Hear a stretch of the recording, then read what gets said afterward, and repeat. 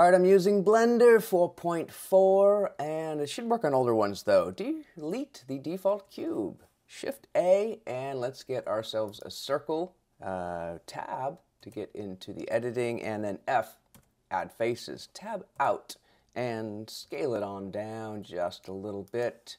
And I'll move it maybe a little bit south so it looks good in the camera. I'll hit 0 for the camera, and that's actually fine for me. Shift A again. Let's take care of our sparkle, which will be an icosphere, and I will go and adjust the levels. Go to 1. 1 is pretty good. I'll hit N, and I'd like everything to be 0.5. Okay, that's a good size for me. Now, let's go ahead and do the shading of this next. Shader, open it up, I can see it there. New, and get rid of the principles, delete that. Shift A, and search for emission.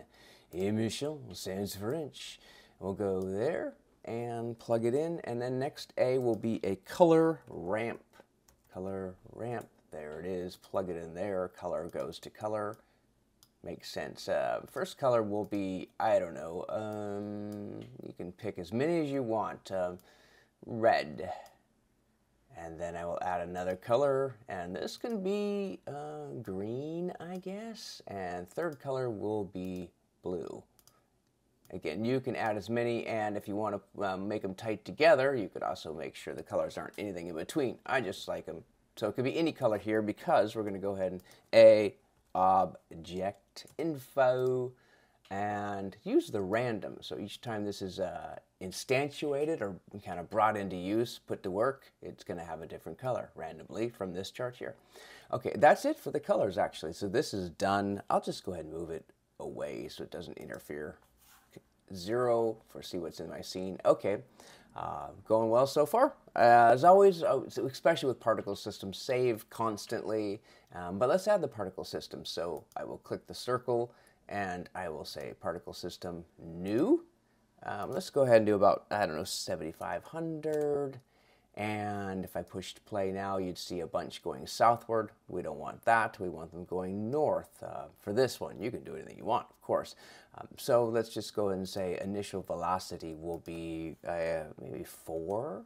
And if you push play, now it goes north for a while, then gravity takes it south. Great. It's also a little bit too bunched up, so I will say randomize, give it a 1. And now I got what I like. To handle the dropping so fast, I can just go to field weights. Gravity, it's down here, and we'll go 0.2.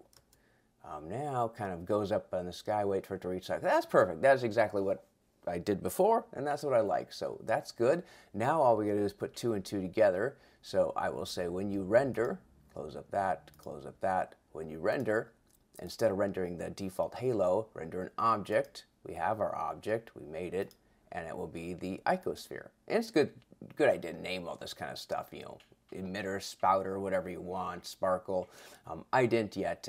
If I rendered by pushing F12, I can kind of get an idea. Yeah, that looks like confetti really, but you could also make this for confetti. Let's go to the world properties and go ahead and bring this down to black so I can kind of see, you know, what it looks like in front of black. If I rendered again, yeah, I got exactly what I want out of this, and let's close up that window. Final thing we're going to do is go to compositing and say use nodes. What I do is drag over another window and then turn it back into my 3D viewport, and then push 0 for the camera. It's kind of hard to see because it gets buried here on my screen, but world view, and one more click will be coming down here to use the compositor, say always, and now I can see what the effects of the compositor looks like. I'm going to go ahead and zoom in just a little bit, make it easier for to see.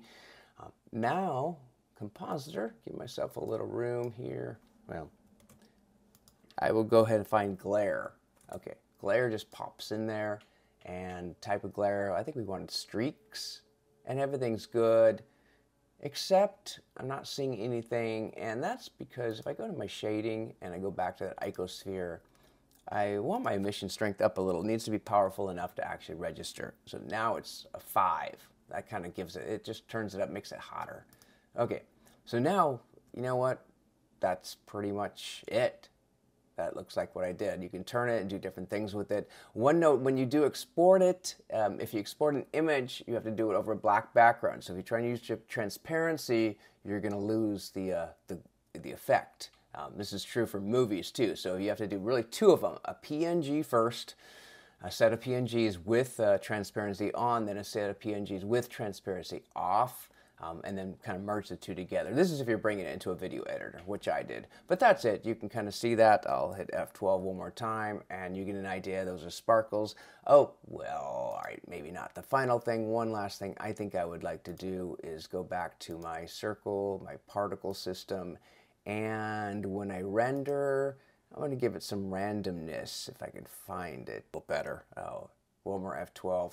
That's it. Those are the stars that I showed you earlier, and I hope this helps. You can do a lot of different things. Start the time, stop the time. Those are all finicky adjustments you can do here, but that's my recommendation. Have fun with it, and if you like it, leave a comment or a like or subscribe, whatever. It'd be cool, but you know, you do you. Free world, soon quick. Cheers.